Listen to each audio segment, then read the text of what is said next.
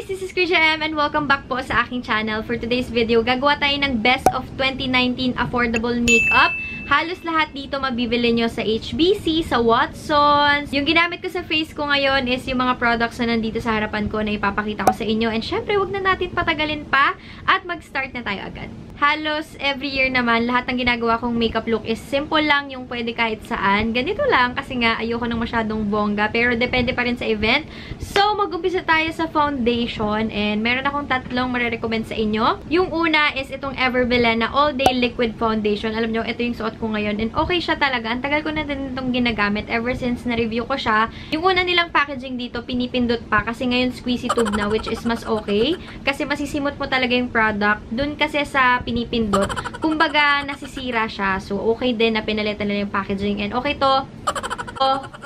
Ginagawa mo! Ako ay normal to oily skin and nagre-retouch ako while using this. Pero okay lang kasi hindi naman nawawala yung foundation. Maganda yung coverage nito kahit hindi na kayo mag-concealer, okay na and buildable siya.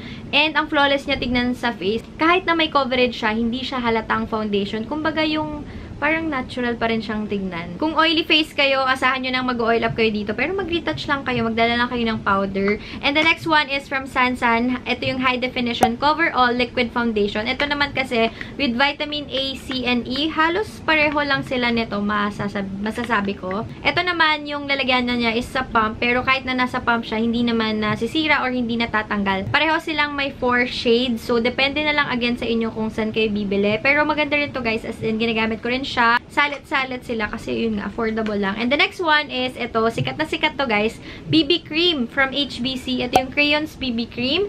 99 pesos lang to mga beshi. So, very affordable. Maganda yung coverage nito. Parang full coverage na nga to eh. Tapos, nakikita ko to sa mga YouTubers and sobrang nagustuhan din nila to. So, proven and tested. Tsaka BB cream lang siya. So, perfect sa mga teenagers and pwede din sa kahit saan, kahit kanino, kahit anong edad pwede siya. Pero, wag lang sa bata, diba? Etong tatlong to, masasabi ko na okay ibilhin. Plus, affordable, maganda coverage, buildable. At saka, hindi sila yung greasy tignan kapag tumatagal. Syempre, kailangan nyo lang tala magdala ng powder.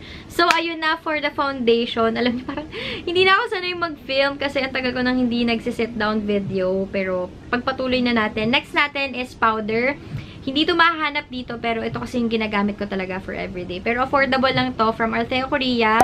Itong Althea Petal Velvet Powder. Sobrang tagal ko na nitong ginagamit. At for sure, alam nyo na to, 230 pesos. And also, yung Althea Korea na concealer, ito yata 190 pesos. So, parehong affordable and ito yung ginagamit ko talaga madalas. Yung sa BLK Cosmetics, medyo pricey kasi yun guys. Pero maganda rin yun.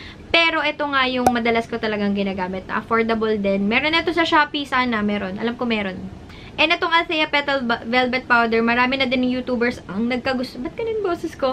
Ang nagkagusto dito sa powder na to and maganda yung coverage. Yung texture ng face ko kapag nilalagay ko to, nagiging soft na, parang ang lambot-lambot, ganun. So, ayan, nag-cater sila, I think, 5 or 4 na shades na para nga sa Pinay skin tone kasi maraming Pilipino din ang bumibili sa kanila. Next naman natin pang kilay. Alam nyo, maaasahan ko talaga sa mga pangkilay is yung Detail Makeover na brand. Makikita nyo to sa Robinsons and I think available na din sila sa Watsons. Detail Makeover Make It Pro Starter Pen. Alam ko, 149 pesos lang to. Meron na siyang spoolie.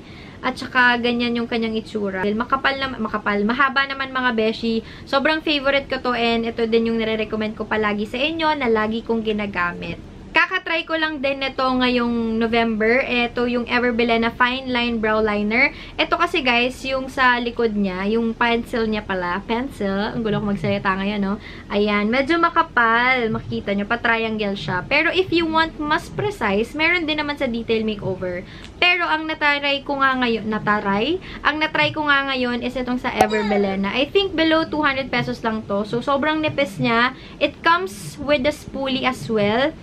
And mas gusto ko yung spoolie nito guys kasi mas manipis siya kumpara dun sa Detail Makeover. Again, depende na lang sa preference nyo. Pero both, marirecommend ko, alam nyo naman, kilay is life. Next naman is mascara. Ang marirecommend ko guys, kasi nag-check ako ng mga videos ko nitong 2019. Naalala ko, Fashion 21, yung color red na mascara. Ilalagay ko na lang dito sa screen. Maganda rin yun.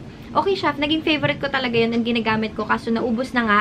And nakatry ako nung bago sa HBC. Ito yung SanSan High Definition Volumizing Comb Mascara with Vitamin E. Medyo tricky lang tong gamitin kasi as in comb talaga yung kanyang applicator, hindi brush. Mag-focus ka naman pero ayan, comb talaga siya na isang linya lang ng comb. Konting ingat lang kapag gagamitin nyo to pero it works and ito yung gamit ko sa aking pilik mata. Diba, napaangat niya yung aking pilik mata tapos ang ganda niya na volumize talaga tsaka nagmukhang mas mahaba yung aking lashes. Sobrang hirap makahanap ng local mascara na mura tsaka affordable. Pero yung Fashion 21 and itong HBC, super recommended ko. Next naman is eyeliner. Ito yung sa Careline. Ito yung kay Blight, pero yung isang version nila maganda rin naman. Kasi ito, dual na siya. Pwedeng pang cat eye or star gagawin. Pero hindi ko talaga yun ma-master. So, ang ginagamit ko lang is yung pang eyeliner na tip. Depende sa inyo kung anong gusto nyong version. Pero okay naman sa akin pareho. Sobrang nagtatagal to guys. As in hanggang gabi, okay na okay siya. Tsaka hindi siya nag-smudge. Depende na lang kung buburin mo siya ng makeup. Ano yung tawag dun? Makeup oil, ganon. Mahirap din kasi makahanap ng black eyeliner na hindi talaga nabubura. So, Careline is yung mapagkakatiwalaan ko pagdating dyan.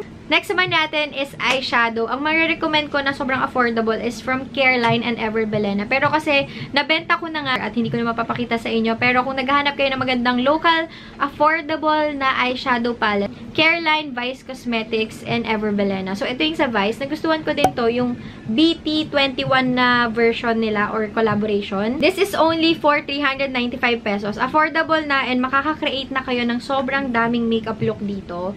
Yung tipong magagamit nyo talaga kasi meron mga eyeshadow palette na maganda nga, pero hindi nyo magagamit for everyday. So, ito, for everyday, smoky, pwede siya, natural, may pink, may reds, may browns. May reds ba?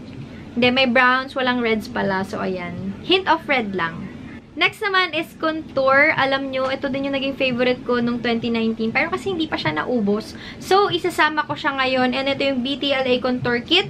Alam ko nasa 399 pesos to. Affordable na and perfect para sa mga makeup artist. Kasi sobrang ganda nito guys. And marami siyang shade range. Hindi ko tulad nung sa ibang makeup contour kit. Sa ibang brand na contour kit. Pare-pareho halos ng shade, pero ito, makikita nyo iba. And it comes with 2 highlighter na hindi ko nagagamit. Sayang, pero kasi ito na yung nabili ko. Sister company to ng LA girl, pero alam ko parang Philippine brand to. Hindi ko alam, pero basta BTLA Philippines to. Next naman, kung gusto nyo mas makamura, dun kayo sa mga mini. So, itong Vice Cosmetic na mini. Meron silang 3 version dito, yung kanilang contour kit. Ginagamit ko rin to lalo na kapag magta-travel kasi yung BTLA hindi siya for traveling kasi nga malaki. Although manipis naman, pwede rin, depende sa inyo. And for my blush on, Vice Cosmetics din. Ang gaganda ng mga singles ng Vice Cosmetics. Tsaka Bilena and Careline. Ayan, yung sobrang marirecommend ko kasi mga affordable lang sila guys.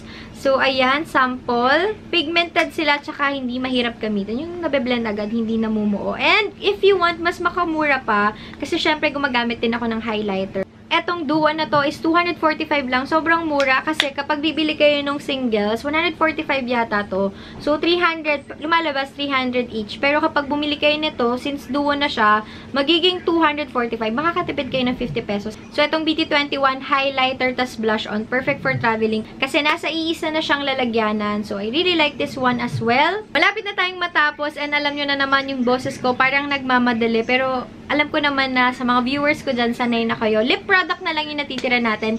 Actually, ngayong 2019, hindi ako gumamit ng ibang lip product. Kasi nga, meron ako sariling lip and cheek tint. So, ito yung Krisziam. Ito lang yung ginagamit ko for my lips. Pwede siyang natural. Pwede nyo din gawing full lips. Depende sa inyo. Para na kasi siyang lipstick. It's moisturizing, mabango, hindi na mamaho. And pwede din to sa cheeks and sa lips.